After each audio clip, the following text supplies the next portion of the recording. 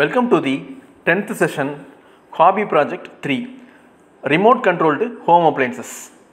This is Venkatasamy from National Engineering College, Koilpatti. So, in class we will talk about எப்படி ஒரு TV remote use பண்ணி ஒரு electrical அப்ளையன்சஸை control பண்ணுறது, எப்படி நமக்கு ஒரு டிவி ரிமோட் யூஸ் பண்ணி ஆன் பண்ணி ஆஃப் பண்ணுறதுன்னு பார்க்க போகிறோம். ஸோ இந்த சர்க்யூட்டை பார்க்கறதுக்கு முன்னாடி இந்த சர்க்யூட்டுக்கு இந்த பேசிக் எலமெண்ட்ஸ் அப்படின்னு ரெண்டு எலமெண்ட்ஸ் பற்றி நம்ம தெரிஞ்சுக்க வேண்டியிருக்கு. என்ன அப்படின்னா 4017 அப்படின்னு சொல்லக்கூடிய ஒரு ஐசி, அதுக்கப்புறம் இந்த TSOP 17 சொல்லக்கூடிய ஒரு IR ரிசீவர், இந்த ரெண்டை பற்றி நம்ம தெரிஞ்சுக்கணும். ஸோ இந்த ரெண்டோட பேசிக் தெரிஞ்சால் தான் இந்த சர்க்யூட் ஆப்ரேஷன் நம்மளால் எக்ஸ்பிளைன் பண்ண முடியும். ஸோ ஃபஸ்ட் நம்ம என்ன எடுத்துக்கிற போகிறோம் அப்படின்னா திஸ் 4017 ஐசி. ஸோ அந்த ஐசிக்கு பேர் என்னென்னு கேட்டிங்கன்னா டிகேட் கவுண்டர் ஐசின்னு சொல்லுவாங்க. டிகேட் அப்படிங்கிறது தான் மீன் என்ன சொல்லுது அப்படின்னா, டிகேட் அப்படின்னா 10ன்னு அர்த்தம். ஸோ இது என்ன பண்ணணும் அப்படின்னா 0லேருந்து 10 வரைக்கும் கவுண்ட் பண்ணக்கூடிய ஒரு ஐசி. ஸோ இது ஐசியோட ஃபிசிக்கல் நேச்சர். ஸோ இதோட பின் கான்ஃபிகரேஷன் பார்த்தீங்கன்னா 1லேருந்து மொத்தம் 16 பின்ஸ் இருக்கும். பின் நம்பர் 8 கிரவுண்ட், பின் நம்பர் 16 சப்ளை, ப்ளஸ் சப்ளை. இந்த ப்ளஸ் சப்ளைங்கிறது நமக்கு 3 வோல்ட்லேருந்து 15 வோல்ட் வரைக்கும் கொடுத்துக்கலாம். ஸோ அதுக்கப்புறம் இதோட அவுட்புட் பின்ஸ் அப்படின்னு பார்த்தீங்கன்னா மொத்தம் 10 பின்ஸ் இருக்குது. Q0லேருந்து Q9 வரைக்கும் மொத்தம் 10 அவுட்புட் பின்ஸ் இருக்குது. ஸோ இந்த 10 அவுட்புட் பின்ஸில் நமக்கு எதை பொறுத்து இருக்குது அப்படின்னா it's based upon clock pulse. So clock அப்படிங்கிற நம்ம ஏற்கனவே பார்த்துருக்கோம். 555ல் நமக்கு அஸ்டேபிள் மோடில் அது என்ன பண்ணணும் அப்படின்னா ஒரு கிளாக் சிக்னல் ப்ரொடியூஸ் பண்ணணும். கிளாக் அப்படிங்கிறது ஒரு ஆன் ஆஃப்னு ஒரு கண்டினியூஸாக ஒரு பல்ஸை ப்ரொடியூஸ் பண்ணோம். ஸோ அந்த பல்ஸுங்கிறது டிஜிட்டல் சர்க்யூட்டோட ஹார்ட் அப்படின்னு நம்ம நிறைய பார்த்துருக்கோம். ஸோ அந்த கிளாக்கை பேஸ் பண்ணி தான் இதோட அவுட்புட் இருக்கும். ஸோ அதாவது எப்படி அப்படின்னா இந்த ஃபஸ்ட்டு கிளாக் பல்ஸில் Q0 ஹையாக இருக்கும், Q0ல் அவுட்புட் வரும். செகண்ட் கிளாக் பல்ஸில் Q2, அந்த தேர்ட் கிளாக் பல்ஸில் Q3. ஸோ அந்த மாதிரி பல்ஸ் இன்க்ரீஸ் பண்ண Q1, Q2, Q3 நமக்கு அவுட்புட் வந்துகிட்டே இருக்கும். ஸோ அதனால் டோட்டலாக 10 வரைக்கும் நமக்கு இருக்கிறதுனால அதுக்கு பேர் டிகேட் கவுண்டர்னு சொல்கிறோம். ஸோ அதுக்கப்புறம் பார்த்தீங்கன்னா இந்த ஐசியில் 3 கண்ட்ரோல் சிக்னல்ஸ் இருக்குது. பின் நம்பர் 13 என்னென்னு கேட்டிங்கன்னா திஸ் கிளாக் எனேபிள். இந்த கிளாக் கொடுத்துருக்க கிளாக் பல்ஸை எனேபிள் பண்ணுறதுக்கு நமக்கு இந்த 13th பின்னை லோ கூட கனெக்ட் பண்ணிக்கணும். லோன்னா கிரவுண்ட் கூட கனெக்ட் பண்ணியிருக்கணும். கிரவுண்டில் கனெக்ட் பண்ணியிருந்தீங்கன்னா நமக்கு அந்த கிளாக் எனேபிளாக இருக்கும். ஸோ இது சொல்ல 13th பின்னா நம்ம கிரவுண்டில் கனெக்ட் பண்ணால் போதும். ஸோ நெக்ஸ்ட்டு இந்த பின் நம்பர் 12 அப்படிங்கிறது கேட்டிங்கன்னா இந்த ஐசி ப்ராக்ரஸ் ஆகிட்டு இருக்கு, கவுண்டிங் ஸ்டார்ட் ஆகி ரன் ஆகிட்டு இருக்கு அப்படின்னு சொல்லக்கூடிய ஒரு சிக்னல். ஸோ அது யூஸ்வலாக அந்த பின் நம்பர் 12ங்கிறது நமக்கு மோஸ்ட் ஆஃப் த சர்க்யூட்டில் யூஸ் பண்ணுறது கிடையாது. இந்த பின் நம்பர் 15ங்கிறது ரொம்ப இம்பார்ட்டன்ட். இந்த பின் number 15ங்கிறது reset R sometimes MR அப்படின்னு சொல்லுவாங்க. ஸோ இது எதுக்குன்னு கேட்டிங்கன்னா இந்த டிகேட் கவுண்ட்டுங்கிறது 0லேருந்து 10 வரைக்கும் கவுண்ட் பண்ணோம்.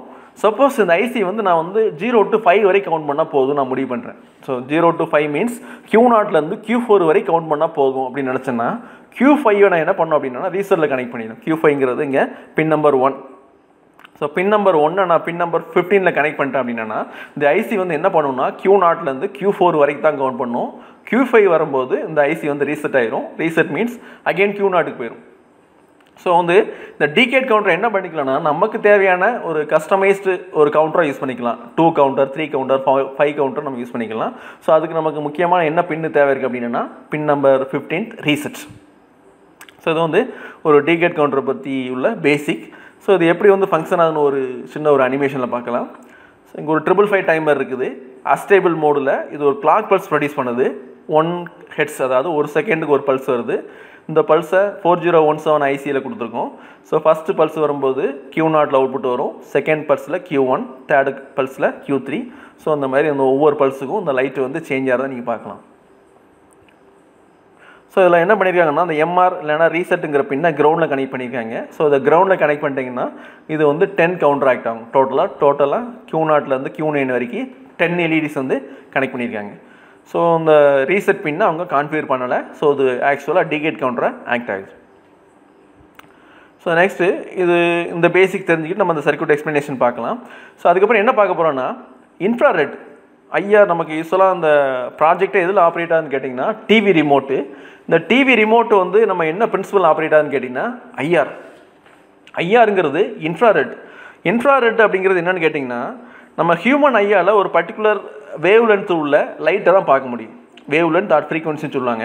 ஸோ நம்ம ஹியூமன் ஐயால் என்ன வேவ் லென்த் உள்ள லைட்டை பார்க்க முடியும் அப்படின்னா 400 நானோமீட்டர்லேருந்து 700 நானோமீட்டர் உள்ள வேவ் லென்த்தில் உள்ள லைட்டை நம்மளால் பார்க்க முடியும். ஃப்ரீக்வன்சி பேஸாக சொல்கிற மாதிரி இருந்ததுன்னா 790 டெராஹெர்ட்ஸ்லேருந்து 430 டெராஹெர்ட்ஸ் உள்ள ஃப்ரீக்வன்சியில் உள்ள லைட்ஸை நம்மளால் பார்க்க முடியும். இதுக்கு பேர் விசிபிள் ரேஞ்சுன்னு சொல்கிறாங்க. ஃப்ரம் வயலட்லேருந்து ரெட் வரைக்கும்.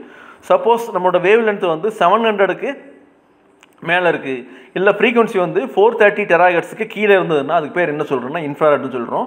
ஸோ இந்த கைண்ட் ஆஃப் லைட்ஸை வந்து நம்ம ஹியூமன் ஐயால் பார்க்க முடியாது. நம்ம ஹியூமன் எம்டி ஐயால் நம்ம இந்த இன்ஃப்ராரெட் லைட்ஸை நம்மளால் பார்க்க முடியாது. ஸோ இப்போ இந்த லைட்ஸோட அப்ளிகேஷன் பார்த்தீங்கன்னா நம்ம ரிமோட், நம்ம டிவி ரிமோட்டில் என்ன யூஸ் பண்ணுறாங்க அப்படின்னு பார்த்தீங்கன்னா தி இன்ஃப்ராரெட் சிக்னல் வந்து யூஸ் பண்ணுறாங்க. இதோட ஃப்ரீக்வன்சி பார்த்தீங்கன்னா 300 GHz 430 டெராஹெர்ட்ஸ் வரைக்கும் இதோட ஃப்ரீக்வன்சி இருக்கும். ஸோ இப்போ பார்த்தீங்கன்னா எந்த ஒரு டிவி ரிமோட்டோ இல்லை எந்த ரிமோட் எடுத்தாலுமே என்ன இருக்கும் அப்படின்னா அதில் ஒரு இன்ஃப்ரண்ட் முன்னாடி என்ன இருக்கும் அப்படின்னா ஒரு ஐஆர் டிரான்ஸ்மிட்டர் இருக்கும். ஸோ அதுக்கப்புறம் பார்த்தீங்கன்னா அதை ரிசீவ் பண்ணதுக்கு நமக்கு டெலிவிஷனில் இன்சைடில் என்ன இருக்குது அப்படின்னா ஒரு ஐஆர் ரிசீவர் இருக்கும். ஸோ நம்ம இன்றைக்கி என்ன பார்க்க போகிறோம்னா TSOP 1738ன்னு சொல்லக்கூடிய ஒரு ஐஆர் ரிசீவர் பற்றி பார்க்க போகிறோம். ஸோ இதோட மாடுலேஷன் ஃப்ரீக்வன்சி வந்து 38 kHz. ஸோ இந்த மாடுலேஷன் ஃப்ரீக்வன்சி என்னென்னு பார்ப்போம். ஸோ அதுக்கு முன்னாடி இது வந்து physical view of the IR receiver. So அதில் ஃபஸ்ட்டு பின் வந்து கிரவுண்டு, செகண்ட் பின் வந்து சப்ளை விஎஸ். இந்த சப்ளை வோல்டேஜ் கண்டிப்பாக 5 வோல்ட் தான் கொடுக்கணும். 5 வோல்ட்டுக்கு மேலே கொடுத்தா அந்த டிவைஸ் வந்து போயிடும். தென் தேர்ட் பின் என்னென்னு கேட்டிங்கன்னா அவுட்புட் பின்ஸ் அவுட். ஸோ அதோட சிக்னல்ஸ் எப்படி இருக்குன்னு பார்த்தீங்கன்னா நமக்கு வந்து இந்த ரிமோட்லேருந்து வரக்கூடிய சிக்னல் இந்த மாதிரி இருக்கும். ஸோ இதோட ஃப்ரீக்வன்சின்னு பார்த்தீங்கன்னா மாடுலேட்டட் ஃப்ரீக்வன்சிங்கிறது 38 kHz. அந்த 38 kHzக்குள்ளே ஒரு ஸ்மால் லைன்ஸாக தெரியுது இல்லையா? ஸோ இந்த லைன்ஸ் நம்ம என்னென்னு கேட்டிங்கன்னா இது வந்து ஐஆர் ஃப்ரீக்வன்சியில் இருக்கும். 300 GHzன்னு பார்த்தோம். ஸோ அந்த ஃப்ரீக்வன்சி ஆஃப் ரேஞ்சில் இருக்கும்.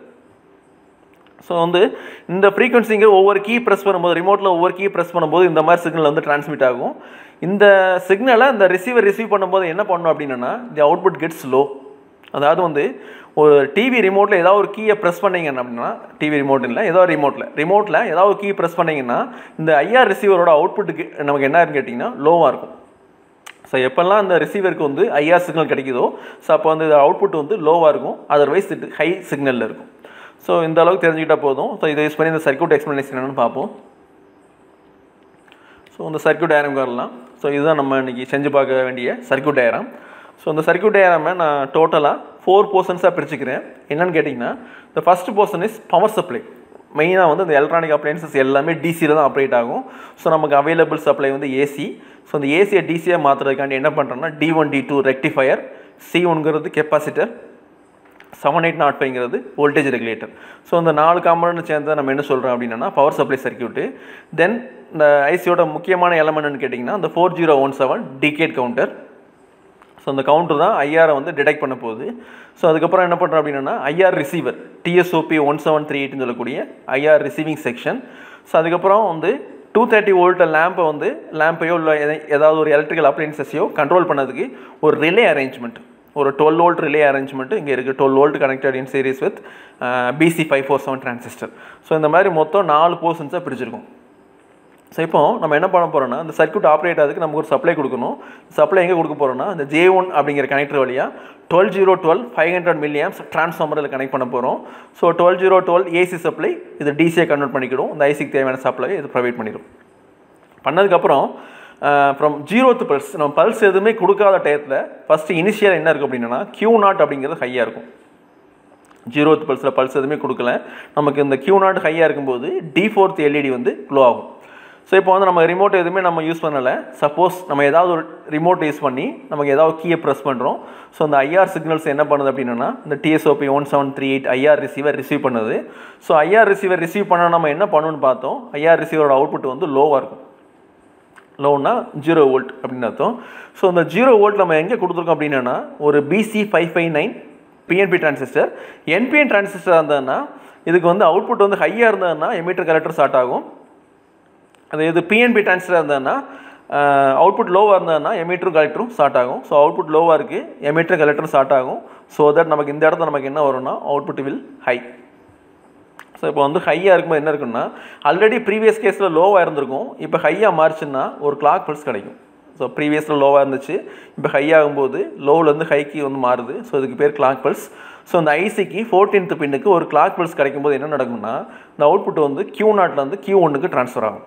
ஸோ அதனால் D4th LED ஆஃப் ஆகும், D3 வந்து டேன் ஆன் ஆகும். ஸோ அதாவது Q1ல அவுட்புட் இருக்கும். ஸோ ஒரு பல்ஸ் ஒரு கீ ப்ரெஸ் பண்ண உடனே. ஸோ இப்போ என்ன நடக்குது அப்படின்னா இந்த Q1 தான் நம்ம என்ன பண்ணியிருக்கோம்னா ஒரு வயர் யூஸ் பண்ணி என்ன பண்ணியிருக்கோம்னா ஒரு டிரான்சிஸ்டர் வழியாக இந்த ரிலே கனெக்ட் பண்ணியிருக்கோம்.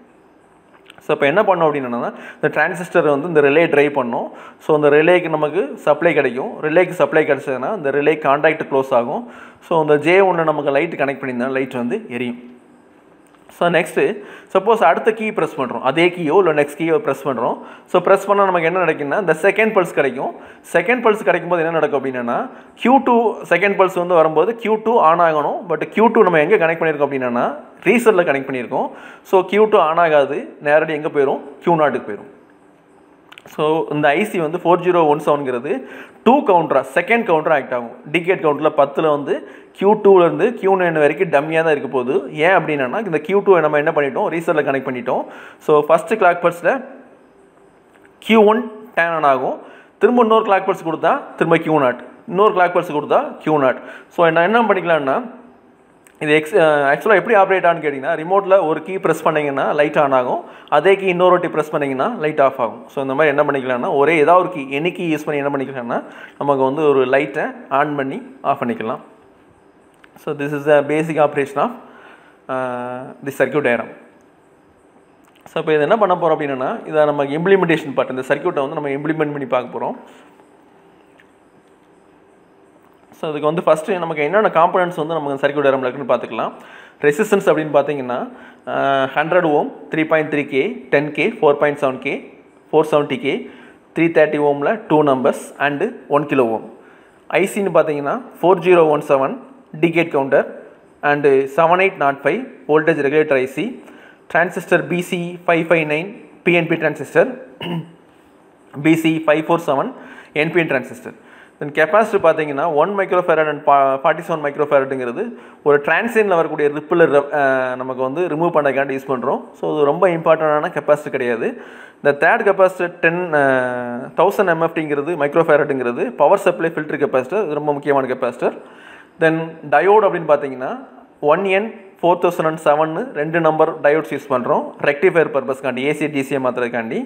தென் இண்டிகேஷன் பர்பஸ்க்காண்டி 2 LEDs யூஸ் பண்ணுறோம். தென் 12 volt ரிலே எதுக்காண்டி யூஸ் பண்ணுறோம் அப்படின்னா 230 volt வந்து இது கூட interface பண்ணுறதுக்காண்டி, 230 volt lights R fan இல்லைனா ஏதாவது எலக்ட்ரிக்கல் அப்ளைன்சஸை நம்ம இன்டர்ஃபேஸ் பண்ணுறதுக்காண்டி ஒரு ரிலே யூஸ் பண்ணுறோம். 2 கனெக்டர்ஸ் யூஸ் பண்ணுறோம். ஒன்று வந்து அந்த டிரான்ஸ்ஃபார்மர் இன்புட் கனெக்ட் பண்ணுறதுக்கு ஒரு கனெக்டர், அவுட்புட் எடுக்கிறதுக்கு ஒரு கனெக்டர் யூஸ் பண்ணுறோம். ஸோ இது போக இந்த சர்க்யூட்டில் வந்து நமக்கு மென்ஷன் பண்ணல TSOP 1738 அப்படிங்கக்கூடிய IR ரிசீவர் யூஸ் பண்ணுறோம். இந்த காம்பனன்ட்ஸ் எல்லாமே இந்த சர்க்யூட்டில் நம்ம யூஸ் பண்ணுறோம். ஸோ பில் ஆஃப் மெட்டீரியல்னு சொல்லுவோம். ஸோ நெக்ஸ்ட்டு இதை இம்ப்ளிமெண்ட் பண்ணதுக்கு நமக்கு என்ன வேஸ் இருக்குது, இந்த ஃபேப்ரிகேஷன் பண்ணதுக்கு எப்படிலாம் பண்ணலான்னு பார்த்தீங்கன்னா தி ஃபஸ்ட் மெத்தட்னு கேட்டிங்கன்னா using bread board, second method using dotted board, the third one is PCB. இதில் ஃபஸ்ட்டு இந்த using bread board R dotted போர்டில் இந்த பிரெட் போர்டுங்கிறது இந்த ஹாபி ப்ராஜெக்ட் 1 and 2 நீங்கள் பார்த்துருந்துக்கலாம். பிரெட் போர்டில் நம்ம ஈஸியாக ஒரு கனெக்ஷன்ஸ் வயர் யூஸ் பண்ணி நம்ம எப்போனாலும் ஃபேப்ரிகேட் பண்ணிக்கலாம். ஸோ இந்த ப்ராசஸ் வந்து இந்த சர்க்யூட் வந்து ஓரளவுக்கு சிம்பிளாக இருக்கிற வரைக்கும் இட் இஸ் எனஃப். எப்போ வந்து சர்க்யூட்டோட காம்ப்ளெக்சிட்டி வந்து கொஞ்சம் இன்க்ரீஸ் ஆகுதோ நமக்கு அந்த டைமில் நான் என்ன பண்ண முடியாதுன்னா பிரெட் போர்டு யூஸ் பண்ணி நம்மளால் ஃபேப்ரிகேட் பண்ணுறது கஷ்டம், அவுட்புட் வர்றது கஷ்டம். Because of the loose connections, miss கனெக்ஷனால் output கஷ்டம். ஸோ யூஸ்வலாக இந்த பிரெட் போர்டு கனெக்ஷன்ஸை வந்து சர்க்யூட் வந்து கொஞ்சம் காம்ப்ளெக்சிட்டி இன்க்ரீஸ் ஆகும்போது யூஸ் பண்ணுறதில்ல. ஸோ அதனால் என்ன பண்ண போகிறோன்னா இந்த மூணாவது மெத்தட் இந்த PCBன்னு சொல்லக்கூடிய பிரிண்டட் சர்க்யூட் போர்டு யூஸ் பண்ணி எப்படி இந்த சர்க்யூட்டை ஃபேப்ரிகேட் பண்ண போகிறோம் அப்படின்னு சொல்லி பார்க்க போகிறோம். ஸோ இந்த PCB அப்படிங்கிற வேர்டு வந்து நீங்கள் ஆல்ரெடி உங்களுக்கு தெரிஞ்சிருந்துக்கலாம். ஸோ இந்த PCB அப்படிங்கிறது பிரிண்டட் சர்க்யூட் போர்டு. இந்த பிரிண்டட் சர்க்யூட் போர்டில் there is number of lines. நீங்கள் இந்த மாதிரி பார்க்குற மாதிரி நிறைய லைன்ஸ் இருக்கும். இந்த லைன்ஸ் என்னங்கிறது கனெக்டிங் வயர்ஸ். இந்த காம்பனன்ட்ஸை கனெக்ட் பண்ணக்கூடிய வயர்ஸ் என்னன்னு கேட்டிங்கன்னா திஸ் லைன்ஸ். ஸோ யூஸ்வலாக இந்த லைன்ஸை தவிர்த்து இந்த ரிமைனிங் பார்ட்ஸ் ஆஃப் காப்பர் எல்லாமே எரேஸ் ஆகிருக்கும். ஸோ யூஸ்வலாக இந்த போர்டு எப்படி அவைலபிளாக இருக்கும்னா பிளெயின் காப்பர் போர்டாக இருக்கும். இந்த பிளெயின் காப்பர் போர்டில் இந்த மாதிரி லைன் வரைஞ்சிட்டு இந்த லைனை தவிர்த்து இந்த ரிமைனிங் காப்பர்ஸ் எல்லாம் எரேஸ் பண்ணிட்டீங்கன்னா நமக்கு என்ன கிடைக்கும் அப்படின்னா இந்த பிரிண்டட் சர்க்யூட் போர்டு கிடைக்கும். ஸோ இது எப்படி ஒரே லைனில் சொல்ல முடியாது. ஸோ இதுக்கு ஃபேப்ரிகேஷன் ப்ராசஸ் இருக்குது. ஸோ இந்த ப்ராசஸ் 1 by 1 பார்க்க போகிறோம். ஆல்சோ நமக்கு டெமான்ஸ்ட்ரேட் பண்ண பார்க்க போகிறோம். ஸோ ஃபைனலாக உங்களுக்கு வந்து எப்படி இந்த PCB ரெடி பண்ணுறதுன்னு உங்களுக்கு கண்டிப்பாக தெரிய வரும். ஸோ இந்த ஃபேப்ரிகேஷன் ஸ்டெப்ஸு நமக்கு சிம்பிளாக பார்க்காம இருந்தால் நம்ம எப்படி பார்க்க போகிறோம்னா ஃபஸ்ட்டு என்ன பண்ணணும் அப்படின்னா, இதுக்கு ஒரு சாஃப்ட்வேர் யூஸ் பண்ணுறோம் இந்த பிசிபி மேக் பண்ணுறதுக்கு.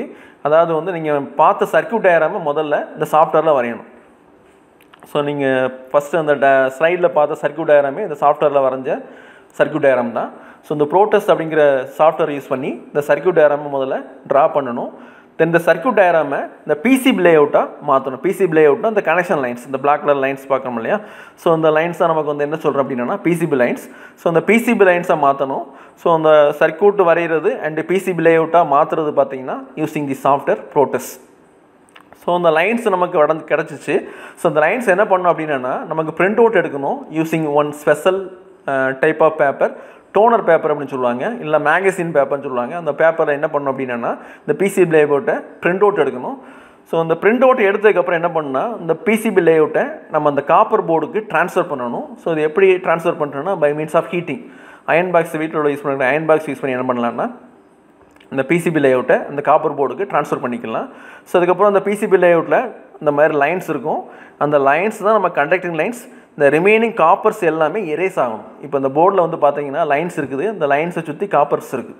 ஸோ அந்த காப்பர் எல்லாமே எரேஸ் ஆகணும். ஸோ இது எப்படி பண்ணுறாங்கன்னா யூஸிங் ஃபெரிக்ளோரேட் சொல்யூஷன். ஃபெரிக்ளோரேட் சொல்யூஷனில் நமக்கு வந்து டிப் பண்ணும்போது நமக்கு என்ன நடக்கும் அப்படின்னா, ஸோ அந்த லைன்ஸ் தவிர்த்து the remaining portions of copper எல்லாமே நமக்கு வந்து எரேஸ் ஆயிரும். ஸோ எரேஸ் ஆனதுக்கப்புறம் என்னென்னு கேட்டிங்கன்னா ஒன்லி இந்த கண்டக்டிங் லைன்ஸ் மட்டும் அந்த போர்டில் இருக்கும். நம்ம அந்த கனெக்ஷன் லைன்ஸ் மட்டும் தான் அந்த போர்டில் இருக்கும். இந்த ரிமைனிங் காப்பர் எல்லாமே நமக்கு வந்து எரேஸ் ஆயிரும். ஸோ இதுக்கப்புறம் நமக்கு போர்டு வந்து ரெடி ஆயிரும். ஸோ இந்த போர்டு வந்து நமக்கு வந்து அந்த கரஸ்பாண்டிங் காம்பனன்ட்ஸ் யூஸ் பண்ணி சால்டரிங் பண்ணிங்கன்னா நமக்கு வந்து ஃபைனலாக அந்த ப்ராடக்ட் ரெடி ஆயிரும். ஸோ கனெக்ட் பண்ணி நம்ம வந்து பார்க்கலாம். ஸோ இந்த ஸ்டெப்ஸ் எல்லாமே ஒன் பை ஒன்னாக நம்ம வந்து பார்க்க போகிறோம் அடுத்தடுத்து. ஸோ ஃபஸ்ட் நம்ம என்ன பண்ண போகிறோம்னா இந்த சர்க்யூட் டயக்ராம் அண்டு வந்து இந்த லேஅவுட்டை இந்த ப்ரோட்டஸ் அப்படிங்கிற சாஃப்ட்வேர் யூஸ் பண்ணி எப்படி வரைகிறதுன்னு நம்ம பார்க்கலாம்.